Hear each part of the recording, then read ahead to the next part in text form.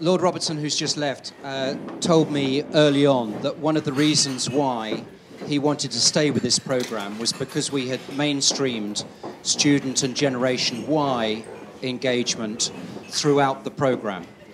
And I just would like to emphasise that that was not tokenism, that was not trying to tick a box and be politically correct in this day and age. It's because I passionately believe that this intergenerational dialogue and improved relationship is absolutely pivotal. And frankly, what I have seen, whether it's the science panels, whether it's LSE, whether it's King's College, the Next Generation Leadership Panel, has reinforced that in me. And I'm determined that as this programme moves ahead, we will further increase the dialogues that we're having. One idea that we've got, the under-35s from Chatham House, Rusey, the students from LSE, King's College, we will do joint events together. And you guys are going to come up with your own better ideas how we can do that to take it forward. So with no further ado, I'm going to hand over with great thanks to Manveen Rana, who's editor at World at One and PM programme for moderating this panel, and to all you panellists for giving your time. And I really look forward to what you're going to say. Thank you.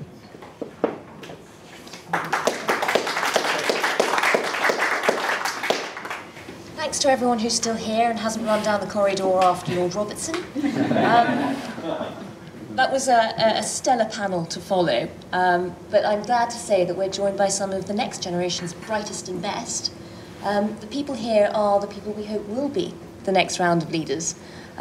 It's a huge panel compared to the last, so I'm just going to ask if we sort of work around for everyone to introduce themselves, but also just so that you can get an idea of the scale of this operation, just to tell you a little bit about the individual panels that they've been on and what they've learned from them. So if we start with Matt at the end. I'm Matthew Smith. I am a joint master's candidate and Fulbright scholar at the University of Warwick in Coventry, and also Universitat Pompeu Fabra in Barcelona. And I came up here specifically for this, so thought I'd catch a flight over here to cold England. But I worked on the Democracy in the Digital Age panel, and it was a great experience. Got to work with some great scholars and great professionals, so it's been a great experience so far. Hello, my name's Lily Matthews. I had the honour of working on the Next Generation Leaders panel along with Learn to Lead. I am currently studying for a postgraduate certificate in fresh food and produce management, whilst also doing 2 years of secondments within prominent food companies. And I'm looking to potentially move into that industry afterwards. The Next Generation Leaders panel, for me, was very, very important because it combines so many different elements of leadership and actually consolidated that for me. Thank you. My name's Ben Ryan, and I am not a student anymore. I'm a researcher at Theos, which is a religion and society think tank, and I worked on the Faith and Religion panel, trying to look at the challenges that faith and religion continue to pose in the modern world, and perhaps even increasingly pose in the 21st century. Hi, I'm James Everson. I'm another one of the Churchill Next Generation Leadership Fellows. I'm also a fifth-year medical student at UCL, and in most of my spare time, I'm part of something called the University of London Officer Training Corps, which is a student organisation, but it's part of the Army Reserve, and I have aspirations to go into the Army Reserve in the future. I think what's unique about the Churchill Leadership Programme for me is the fact that it's very easy for sort of programs like this and lectures on leadership become very academic, and it becomes reading off PowerPoint slides and that sort of thing. Whereas what's unique about this program is that actually you're surrounded by people who are genuinely inspiring leaders. And so for us as potential next generation leaders, it's not about learning the theory and understanding leadership. It's actually just about seeing good leaders and seeing how they work and learning from that experience and being able to bounce off that, which actually I think is the most valuable. And that's the sort of thing that can so easily be integrated throughout the whole education system and so on, because actually, you know, there are an abundance of inspiring leaders out there, and they do come in all shapes and sizes, whether that's sort of prime ministers, military generals, that sort of thing, right down to your local community people, your teachers in schools, that sort of thing. And I just think that's really easy to be overlooked, but actually is a really good way of integrating leadership. Good morning, I'm Georgia Snyder. I am one of the Churchill Next Generation Leadership Fellows as well. I'm currently in my second year of studying theology at Durham University, and the majority of my time is currently spent doing interfaith work. I've set up recently a scriptural reasoning group at Durham, which tries to teach people how to engage with others who have very different opinions to themselves. So part of being part of the Learn to Lead programme has enabled us to have an opportunity to contribute to the education report. And for me, that's been huge, to be able to be surrounded by people who have such a genuine desire to raise the next generation. And especially with faith interests, I think it's a challenge to get into the education curriculum this idea of very authentic relationships from a young age, and learning to deal not just with how can we accommodate X and Y within a community, but actually how can we accommodate X and then not X, which presents a much stronger challenge for them building authentic relationships. Hi, I'm Emmeline Carr. I'm one of the students on the panel from King's College London. The King's panel was a little bit different. We focused on conflict and instability in the 21st century, but we were lucky enough to have 10 students and then 5 mentors who guided us through the process, were there for us to bounce ideas off, looked over our reports and other things like that. And that, for me, has been the best part of this project. We were just discussing with our mentor how wonderful it's been to have, to really bridge the divide between the current leaders and hopefully the next generation of leaders. Actually being able to be in the same room and have these conversations has been such a wonderful experience for us, and we hope that we are throwing some new ideas out there as well and contributing too. So that's been the best part of the project for me. Hello, I'm Shreya, soon-to-be graduate seeking gainful employment. And pending exam results, I've just finished an MSc in the History of International Relations at LSE. And we undertook a panel where we tackled the rather interesting question of power and the changing nature of power in the 21st century and what that means for statesmen. Hello, my name is Aurelie Buytaert. Also at King's, I was in the same panel as Emmeline, and if I had to talk about the experience, I would probably repeat the same as she did. I'm studying international relations and specializing in the European Union and the international system, and I worked on the propaganda environment of the 21st century and how leaders can face it. Hi, I'm Olly, and I feel like I've overstayed my welcome. I work at a company called Decoded. I guess hopefully maybe the perspective that I can bring is we work a lot with older generation leaders that are trying to get in touch with the youth. So I think that challenge of bridging the gap, how is it, as I think there was a really great quote from the Business and Finance report from a younger generation leader, which was, how can leadership not just be World Bank speak? I think was a really great shorthand for actually, how do you kind of speak in an engaging way and actually have meaningful leadership both from young and old people at the same time. Hello, my name is James Dolan from the Cambridge University Science and Policy Exchange, and I was peripherally involved in the report Statesmanship in a Scientific Age. The Cambridge University Science and Policy Exchange is an organisation run by and for early career researchers who are interested in how their science and evidence can feed into the policy-making process. So I'm perhaps not so much a next-generation leader, but a next-generation advisor, perhaps, as a PhD student myself in, say, engineering and physics at the moment.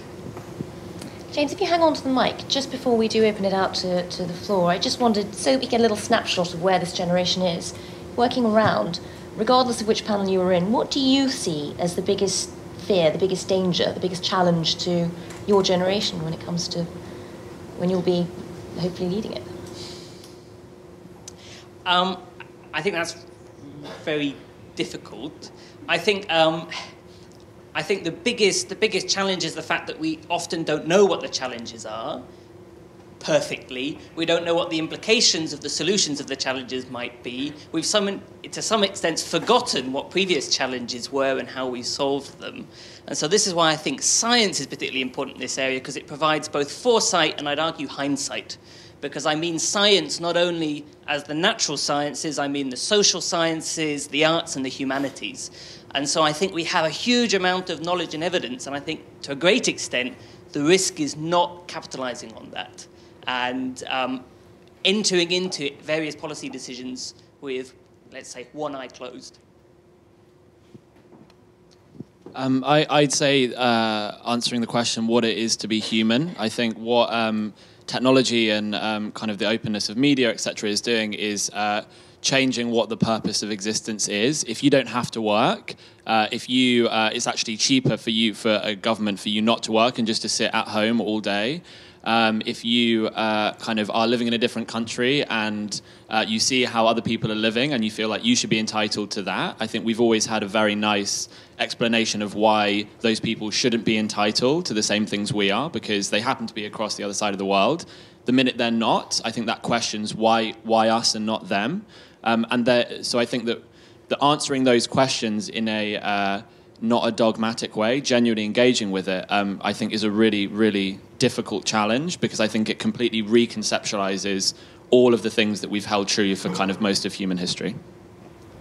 I think I'd say it's acting both ethically and effectively in a world where there's an undeniable rise of the individual, whether it's well underway or not, because statesmanship is going to be probably very impacted by this rise of the individual that is technically developed, and yeah, it's still very vague how statesmen will fit into this picture. I'm going to take a classic LSE abstract world at large view of this. I think the main problem we're facing now is the decentralization and diffusion of power.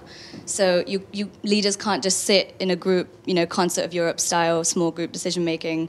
Power isn't just focused in one locus in the world anymore. It's becoming spread out over many states. And so you need a much more multilateral approach to reach a consensus than you perhaps did in the past. And tying into that is the diffusion of power, where you have non-state entities like Daesh coming up and becoming much more powerful than some states, and they're not constrained in the same way that states are, for example, in the use of force and in the way they use violence to achieve their aims. So I think dealing with those things in a creative and nuanced way is going to be the main challenge facing leaders of tomorrow. So the one thing that the one word that's been ringing in my brain through the whole previous panel and this panel is education. It's all well and good us sitting here today and discussing these issues as potentially the next generation of leaders, but there are hundreds and thousands of other potential next generation leaders out there, whether that's educating that next generation, whether it's educating the millions who don't have access to education, but also educating the public and the general population about these issues. You'd be surprised, well, you probably experience this a lot, about the number of people who do not truly understand the global issues that we're facing. They might understand domestic politics because it affects them, but in reality, they only understand the things that affect them. So I think education is the thing that underlies everything that has been said this morning and that will continue to be said today. I'd say there's probably a role for the media there too. I think a lot of the work that I do in Durham is working with young kids out on the street who, most of them have been kicked out of school.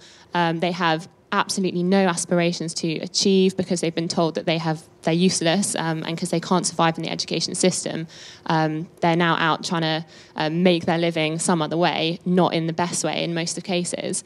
But so many of them have unbelievable leadership potential, and if only that could be cultivated. And I think the issue is what I see in the way that they communicate with one another is these kind of clans almost that come together. They have an amazing on the streets, these groups, and this sense of identity, but a real struggle to then understand other people. And I think, especially with social media and young kids from such a young age being behind screens and able to hide behind that, I think the greatest challenge that we have is actually just the ability to communicate.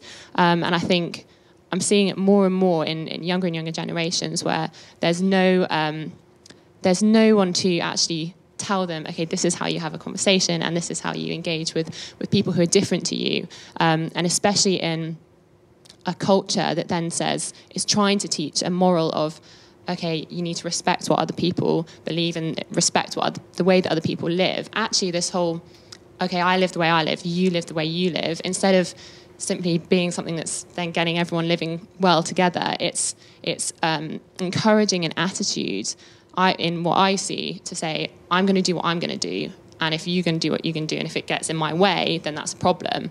And so I think we're setting ourselves up for a big issue. So I think my main concern relates to actually the idea that leadership is something that can be developed and can be trained, and there are certain skills which, are part of leadership, which is good communication skills, being able to demonstrate empathy, being able to understand the people you're working with. And my concern is that we're going to have a next generation of leaders getting into leadership positions where actually they don't have an understanding of how to be a leader or what it is to be a leader, because they've not been trained in it. They've not developed skills to be a leader. And actually, I think if we look at a lot of leaders, you get into a leadership position, but when have you actually had training or had that developed within you? And actually, it doesn't happen very often. And so I think actually it's very encouraging to see things like this next generation leadership program put together. And if we look at different organizations, there's a bigger push towards actually developing leadership training programs and mentorship, which I think is actually really important. But I just worry that we're still going to have lots of people coming into leadership roles when actually they're not qualified or trained to do it. Because actually, we wouldn't accept if we had a doctor treating us who wasn't trained. So why do we accept having people leading us in society, people being leaders, if they've not been trained and had that experience to be a leader? I think, hands down, the biggest challenge we're all facing is how to get around questions like, what is the challenge? I think it's a damning indictment of the way we've all come to view leadership, that it's about risk management. And everything that we've heard today has been about how we have to do something to avoid this problem, or we have to do something or there'll be climate change or plagues. And no, I don't want to talk about that. I think the challenge for leadership is to be positive. It is to actually provide hope and a way forwards, so that on an issue like religion, I don't want to talk to you about ISIS and Islamic radicalization and how we stop kids from Bradford ending up going to Syria. I want to talk to you about how we use religion as a constituent part of people's identities so that they can flourish and so we can create the best society that we actually can. And the challenge for leadership is to do that and to stop thinking about, oh my goodness, what's going to happen next? How do we stop it? I think the words leader and leadership have been thrown around on both panels this morning quite a lot, but it's quite easy to pick out and focus on one leader as being the centre and what everyone's aiming for. And it was mentioned before, who do you think is going to be the future leader in 10 years' time? But I don't think that's what we should be looking for. I think that we should be looking for what will make a good leader in 10 years' time. What will be the values that that leader will have? What will be the standards that that leader will strive for within their life? And I think that is something that we should be looking at in the future in order to generate leadership rather than generating leaders in a position without the ability to hold leadership. This has been an interesting process for me, and I think I've found myself in this position again of being the only American in a room full of Brits. But being kind of the anti-elitist, iconoclastic, tea-throwing American that I am, it was a little bit difficult for me to pair the ideas of statesmanship and democracy, and participatory democracy in particular, which is what my field is. And I did sort of a mini literature review of going back to the 1800s, talking about statesmanship. And the first thing that I found, it was lives of the most eminent foreign statesmen, and it was names like Lorenzo de' Medici and Cardinal Richelieu, not people that we necessarily associate with democracy.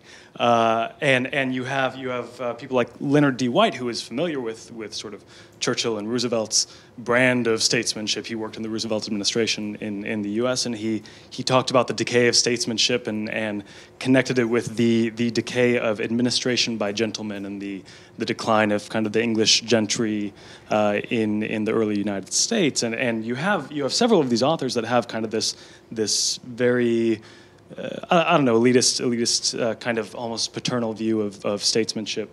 But then there was one that stuck out to me, which was J. Rufus Fears, and he defined statesmanship as having bedrock principles, a moral compass, a vision, and an ability to build consensus. And that's the definition that I think is most compatible with kind of the democratic process from my perspective. And as far as the challenge, when you're talking about a vision, I think the challenge for a democratic statesman or stateswoman in the 21st century is empowering the rest of society to lead and to take it upon themselves to solve a lot of these problems that we're talking about. And we've heard from the last panel talk of local leaders and empowering students, and I think that's one of the things that we have to really focus on is how can we diffuse this leadership down to the local level and down to a more participatory form of leadership and statesmanship. It's not often you get to hear an American aligning the death of statesmanship with the death of the English gentry. Are there any questions from the floor at this stage?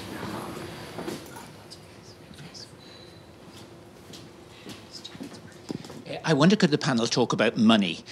I mean, looking at the whole range of things you talked about. I mean, Shreya, for example, decentralization of power. What about the centralization of money globally? And the power of the wealthy.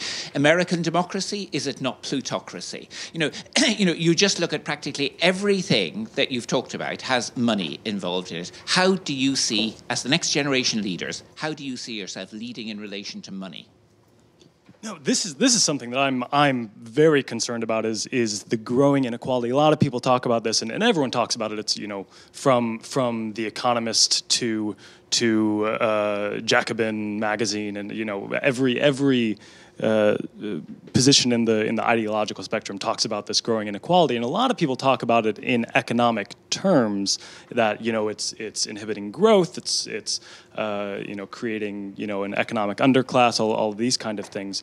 But from my perspective, from the democratic perspective, there's a more fundamental issue of political equality that follows from the economic inequality. And I think for the next generation, if we're going to have a politically equal society, we do have to deal with the growing economic inequality in and of itself, not just as an economic issue, but as an issue of political equality and democracy.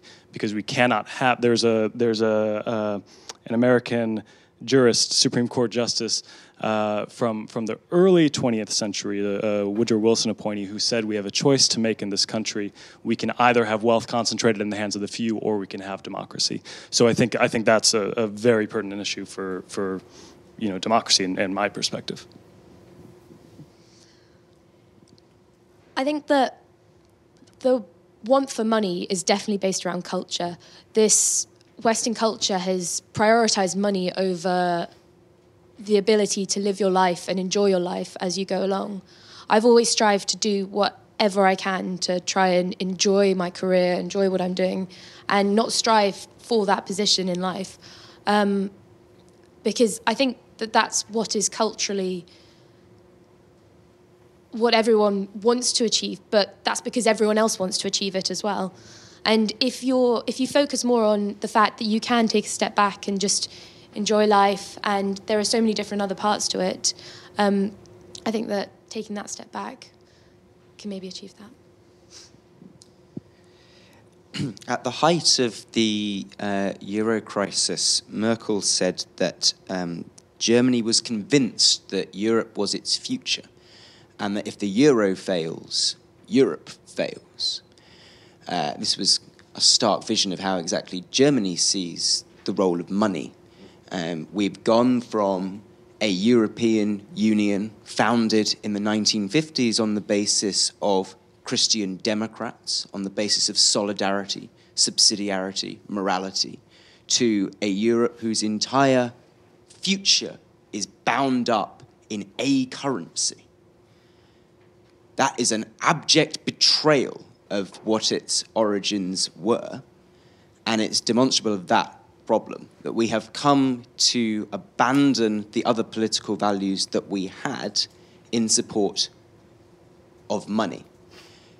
Until we can break that cycle, and the EU should be the one that takes the lead on it because it's the one who is most existentially threatened by this problem, it's unsolvable.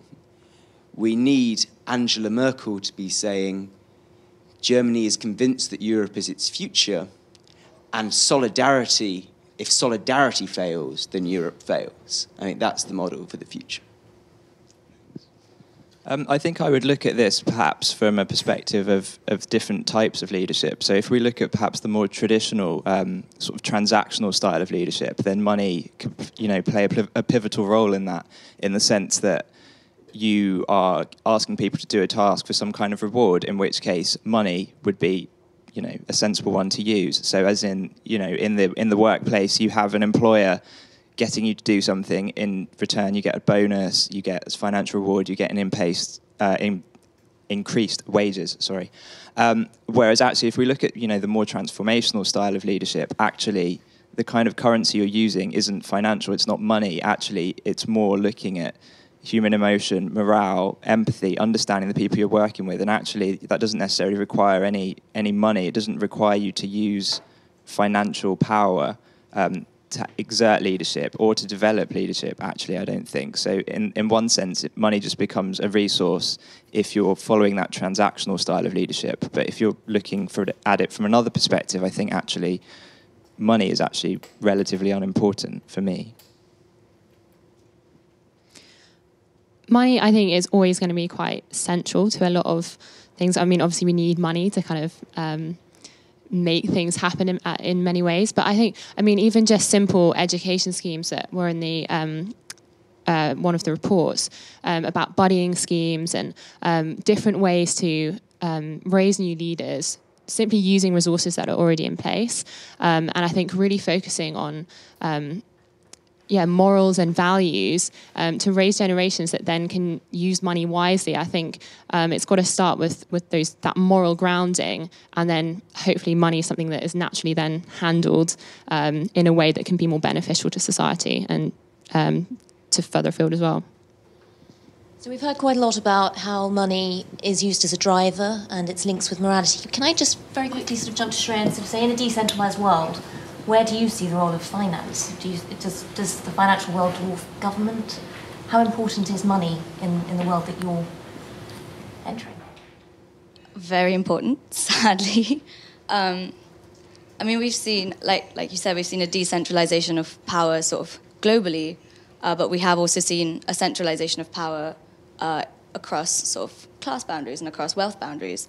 And to an extent, I think that is always going to be there because wealth buys influence, and you can't really get around that. The only thing we can do, I think, is, as far as possible, to try and sort of break that link between the wealthy and the halls of political power.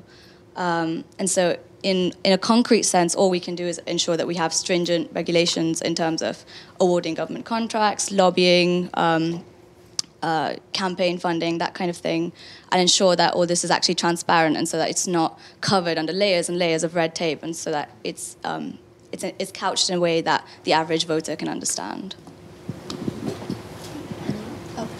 Can I jump to Olly, actually? Just listening, you talked about Elon Musk. How important is money in the world? I was going to say that for him, very important. I think what's great about money is it can make the qualitative quantitative, and I think what's great for particularly technology companies is that money is a marker of how successful they are. So I think I would say the overall problem with money is that it is the benchmark of how successful you're doing, and especially say for growth. technology companies kind of live or die by how much funding they raise, for example. So actually, as an indication of how well you're doing and the impact that you're making, I think it's really important. I think what's interesting is actually for technology companies, often the challenge with money is different. So one of Apple's biggest challenges is that their cash stockpile is so big, they don't know what to do with it. Which is an interesting challenge to have, because I wish I had it. I think one figure I would point to who's really interesting on the kind of role of money in society, who's also from a technology background, is a guy called Jack Ma, founder of Alibaba. And so so Alibaba is bigger than Amazon and eBay combined. It's a massive company. And he says that the most difficult amount of money to have is over $1 billion. The easiest amount of money to have is under $1 million, which again I wish was true, but you know. But he says that the more money you have, the less it becomes yours, the more it becomes society's, because it's about your decision in terms of what you do and what areas of society you support. And he has a really, really interesting approach, which is actually, it's about supporting the things you believe in and so on. And I think it's about, one of the challenges, how do you kind of get that kind of mentality across into other areas? I think in America, for example, there's a great tradition of making a lot of money and then giving it all away. I think the more that those sorts of kind of initiatives can be instilled, the better, really. I think we've talked a lot about the private use of money in business and finance, but I think we also should reconsider the public use of money. For example, in defense, I think that's a global question to ask about how do we spend money publicly, and is it a democratic way of spending money? To see the OTC riling that. But any other questions from the floor? We heard at least part of the panel had the opportunity of having a mentor to sort of guide and direct them. That mentor, no doubt, projected a particular style of leadership, which was perhaps at least one, if not several generations from their own. I wonder whether the panel thought that is the style of leadership I want to follow, or whether it needs to be adapted in today's world.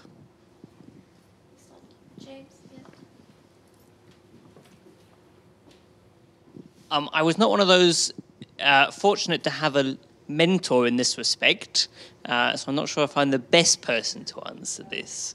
In a slightly broader sense, I don't think there's anything wrong in looking to examples of those from a slightly earlier generation as to leadership style. I think what I admire in those who are current leaders or past leaders, I think I would try and replicate myself. And where I would do things differently, I don't think I'd be at all concerned by this. I don't think being shown a model means that you necessarily adopt that model. I think it means that you try and take the very best of it and then adapt it to the world you inhabit at the time. Ollie, what are the things you would adapt? I think what's incredible is I've been really lucky to have a number of kind of not official mentors, but people I've really looked up to and respected in where I've worked. And I think what I found really interesting was how transferable those things are.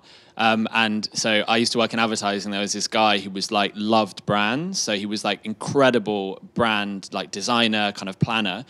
And I was like, the way that he does it is very backwards, because he's talking about TV ads and he never mentions Twitter. But I thought what was amazing about him was that he had a real belief in what he did. He had a sense of value. He had a sense of instilling that value and vision within other people. You know, these aren't kind of principles that change, I don't think, with the times. These are really fundamental things. And I think, you know, leadership style and his quirks and, you know, whatever I would maybe not kind of follow. But his fundamental guiding principles, I think that's something great that a mentor can really instill in you, why you're doing it, purpose, and all of those sorts of things. I worked with a senior panelist at the King's panel, and his name is Sir Nigel Scheinwald, and he's been for most of his life in the British diplomatic service. I think the way in which he might have impacted my vision of leadership is that I can see now that leadership should be understood in broader terms than what we usually conceptualize. I think you can be a leader by negotiation and by cooperation, and not just a leader by imposing or enforcing a way. So for our panel, we worked with Nick Kitchen at LSE Ideas, and we thought of him less as a mentor and more as a sort of spirit guide. He was very, very hands-off, but I think that was actually... I think that was actually pretty great because he sort of gave us some very, very loose parameters and then allowed us to run with it and to basically grow the project as we saw fit, which I think was great because it wasn't patronizing in the way that sometimes people can unintentionally be. He sort of gave us respect and allowed us to basically find ourselves and have faith in ourselves to produce the project. So I would say that aspect of leadership is really key in allowing people to find their own skills and find their own feet without sort of holding their hand too much. Okay, so I think everybody on this panel is about the early 20s sort of age. That's roughly where everybody is, roughly. And I think we are all very caught in a very competitive environment right now. We are all mostly coming out of university, beginning to look for jobs and going through that process, which is incredibly competitive, sometimes quite challenging and, for obvious reasons, very selective. So being able to have a mentor throughout this process and then in other walks of life as well has been such a fantastic experience in terms of just having somebody there, even to just tell you that you're doing the right thing, just to give you a thumbs up and give you that idea that you're on the right path, even if they're not telling you what to do and they're not directly... we're lucky enough to have Edwina Morton, who was our mentor here today. She met with us and discussed our ideas and then backed off, let us write a report, and then came back and looked at what we'd written. She didn't tell us what to write, but she helped us just make sure that we were along the right path. And that's something I value so much throughout this project and continue to value and hope to, in the years to come, go back and do the same thing for people who are in my position right now. And I would imagine that everybody here would do the same thing too. What are the things that you would want to adapt from older models of leadership? From what you've seen, what are the things that you hope to take on, but what are the things that you sort of think wouldn't apply to your generation or need to be changed? I think what's really changed is probably the pace that things are changing. I think, especially with technology advancing, I think everything's become very dynamic. So I think perhaps... I think instead of having a kind of a model of leadership that is kind of quite strategic in terms of these are the different steps of which you go, it's much more now got to be centred on core kind of morals and beliefs that actually you can take with you along that kind of journey of everything moving very fast and being quite unpredictable as well. I think actually there is nothing in leadership that has become irrelevant or that no longer applies. I think, if anything, sometimes looking back, like we have done particularly through this programme, at the sort of leadership styles and behaviours that Churchill, for example, would display are still relevant in today's world and can still be applied quite easily. I think actually it's just a case of considering there are now different situations in which leadership needs to be applied, and sometimes that kind of more dictatorial, authoritarian style of leadership works less well in today's society. However, I think there are still situations where that is useful and can be applied and can actually be subtly changed and applied in ways that are still effective. To make a slightly broader point, new isn't necessarily better, and just because there is something new doesn't mean that the old thing has gone away. Olly and James, that end of the table, are looking at cutting-edge science and technology things. I'm not. But what I would say is we can be kind of a bit blinded by the fact there's all this new stuff, and we can assume that, therefore, that is going to completely define the future.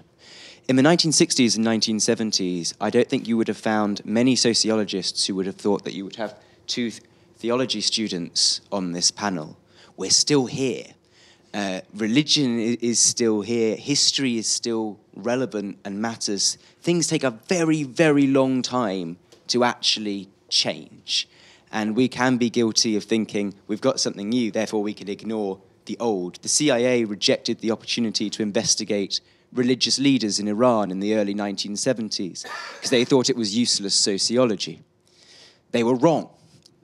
There was a revolution. We need to be careful about thinking just because we've seen a new thing, that means the old thing doesn't count anymore. I think hindsight is a brilliant thing when it comes to leadership, because you can look over history and you can see so many different leaders, examples of leadership throughout history. Quite a few have been mentioned already.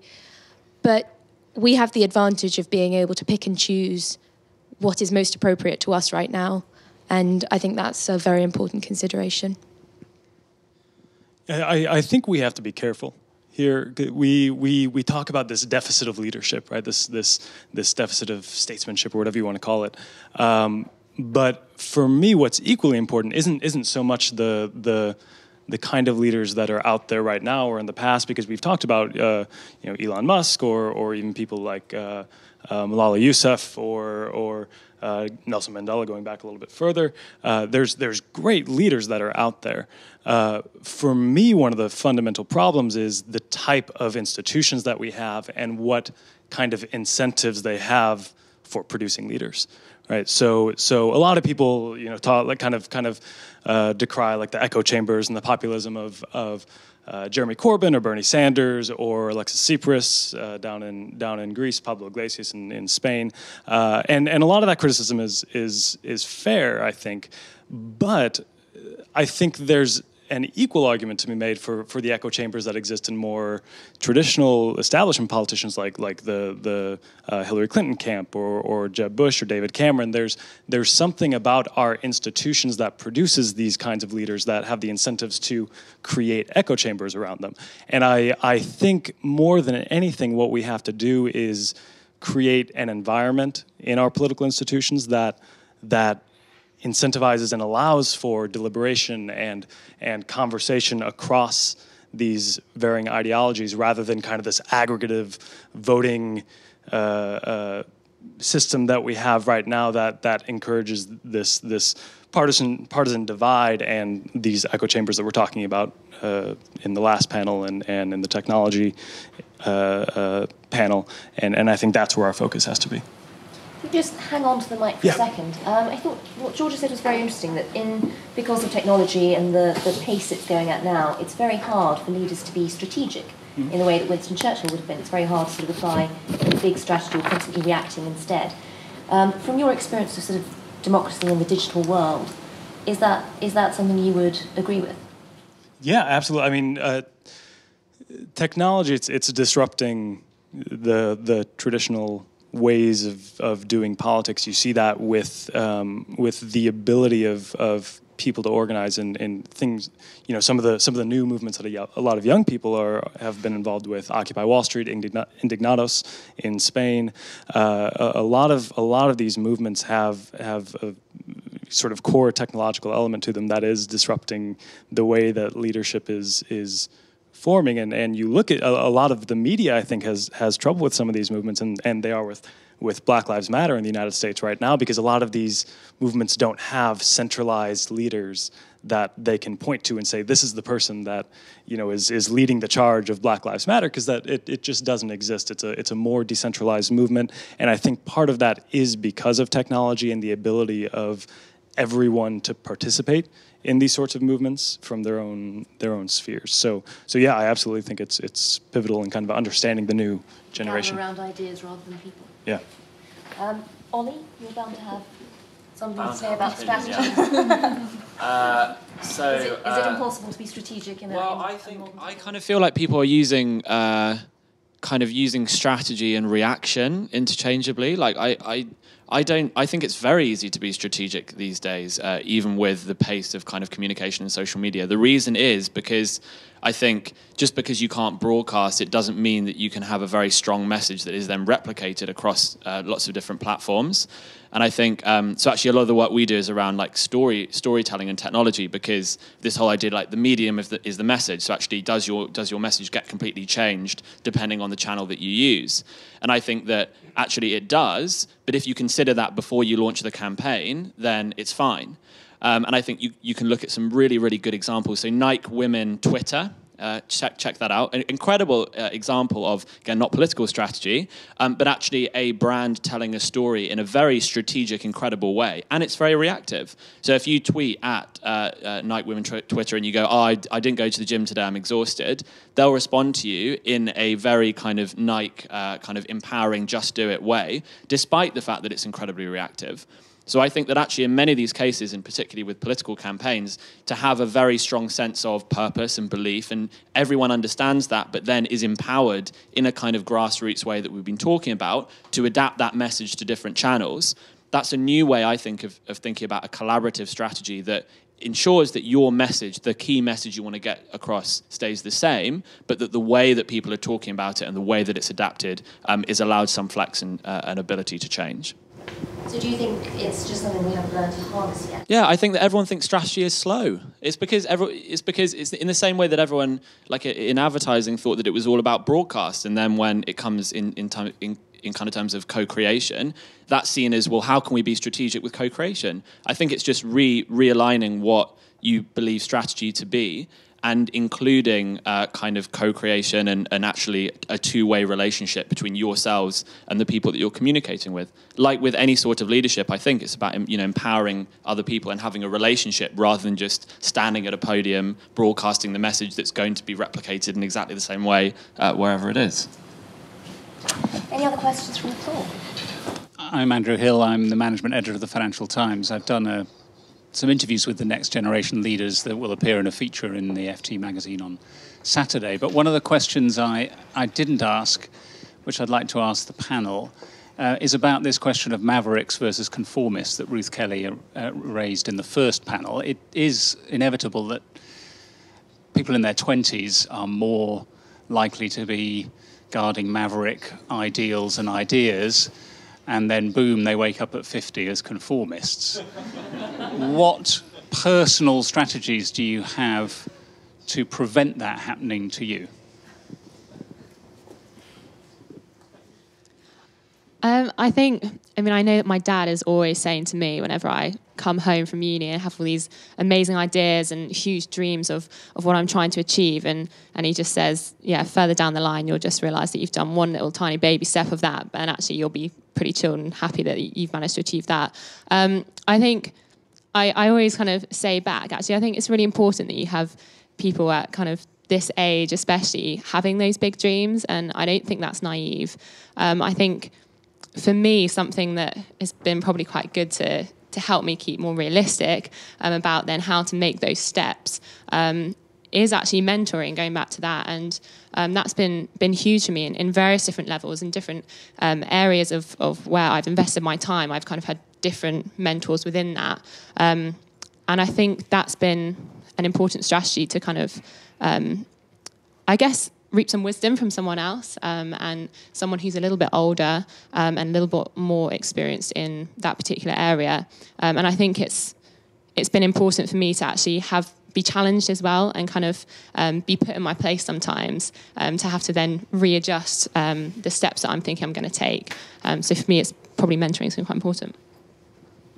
I think for me, what stands out personally, it's about being uncomfortable. It's about being at the edge of your comfort zone actually forces you to constantly be creative and come up with new ideas and seek new ways forward. And I think perhaps the thing as you progress through life and you progress through your career, you get established in things and you get comfortable, and then there's less of an incentive to be a maverick and to think of new ways of approaching a problem completely, because you are successful, you're established, you're reaching the top of your field, and there is less requirement for you to do that in some senses.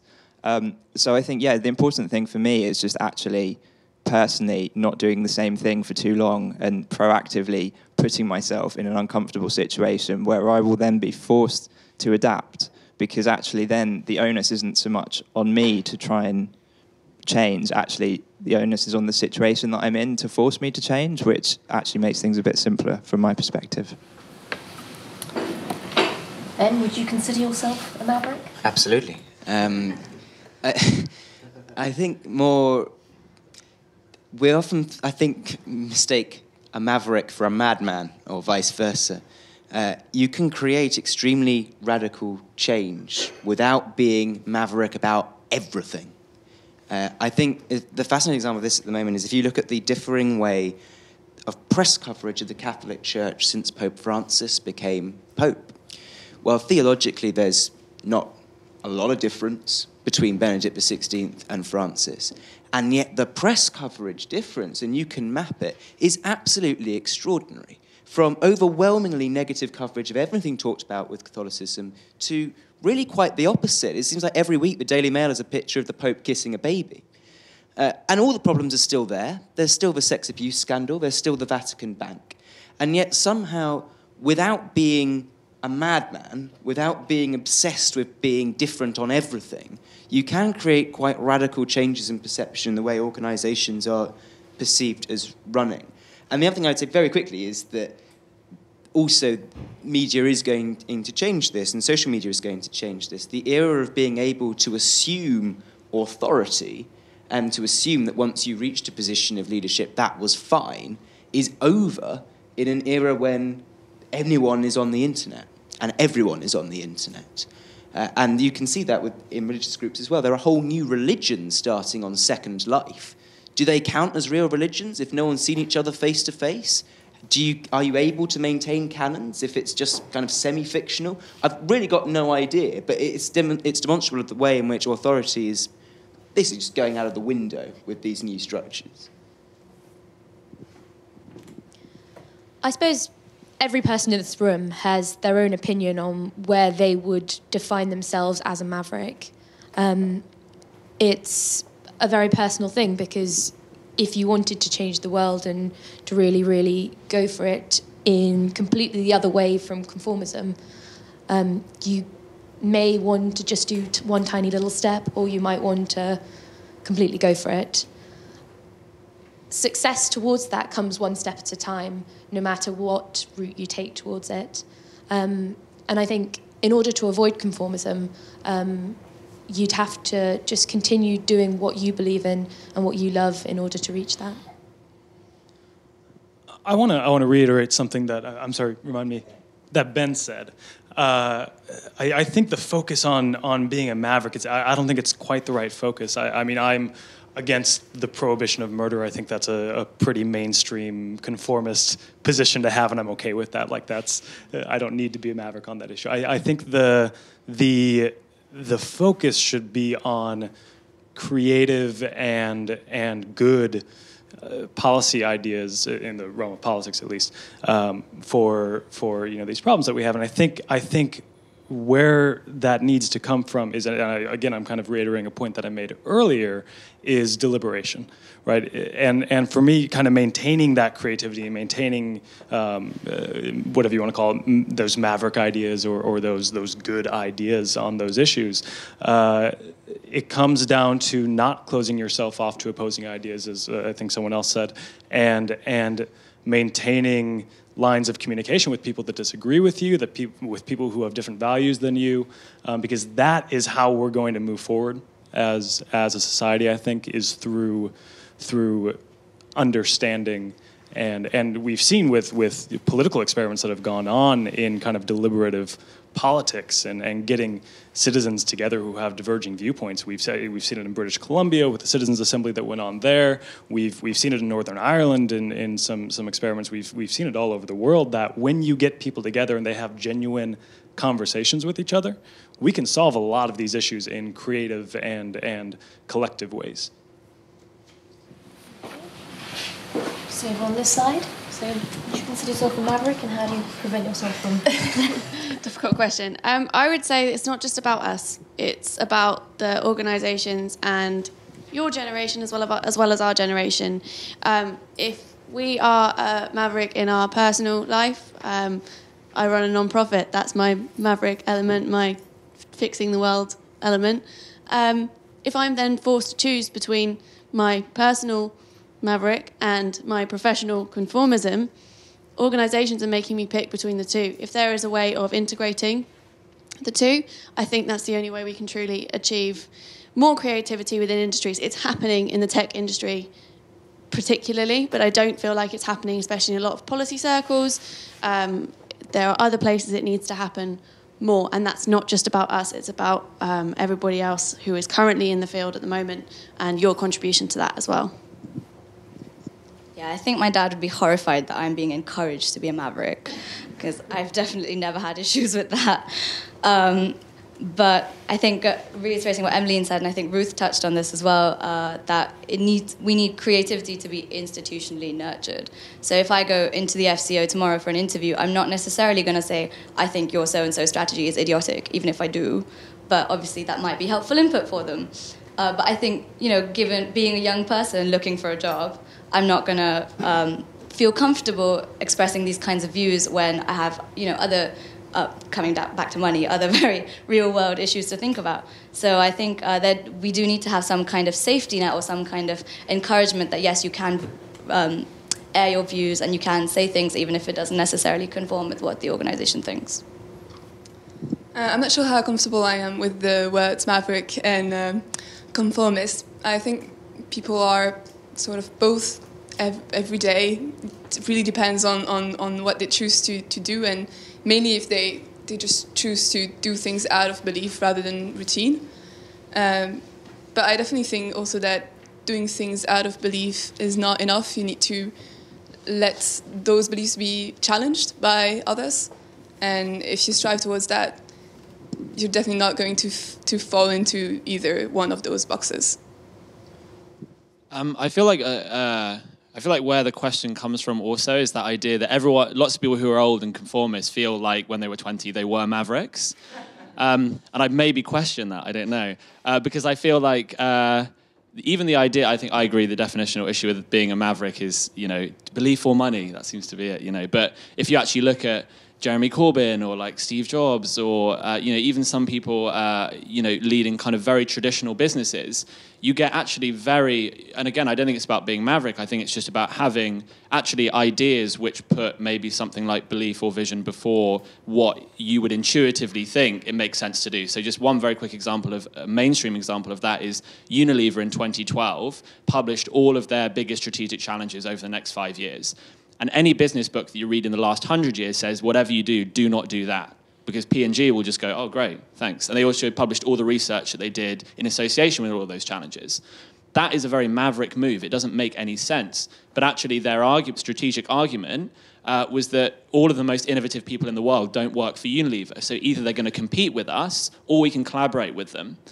So I think that there are actually a lot of mainstream different ways of thinking, different ways of doing business, different ways of conducting yourself that seem on the surface like insanity, but actually have very clear thinking and innovative thinking behind them. And I think really the message that I would give is don't be so quick to judge, because actually many people who appear to be very conformist are actually the biggest mavericks, but they just do their ideas very well. And actually people forget that there was the challenge of what they wanted to introduce because it's taken as read.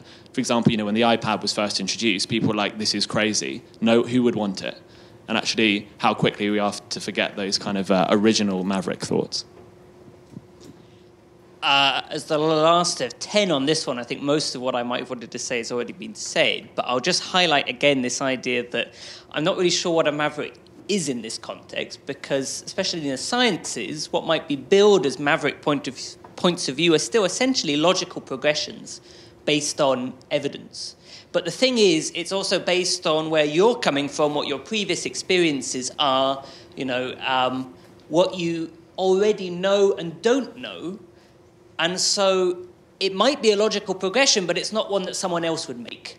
And so I think I agree with much of what has been said in that to potentially be a maverick, although I'm not sure what we all agree by that term, you really need to keep taking yourself out of your comfort zone. You need to talk to others who either disagree with you or have different values, who are simply doing very different things from you. The same topic or area or point of discussion can look exceptionally different in two different languages or from two different points of view. But I think all of those mixtures mean that you really want people, in order to foster this creative thinking, you want people who are just comfortable enough to know that they can cope outside of their comfort zone, but not so uncomfortable that they won't go there. And in the sciences, at least, some of the most Impressive and successful scientists are those who every 7 or 8 years have entirely changed fields. And they have done some really fantastic things. And arguably by staying put in one area in any walk of life, really, I don't think that comes about in the same way. I think that's probably it for now. Thank you very much to everyone who had a question. Thank you very much to the panellists.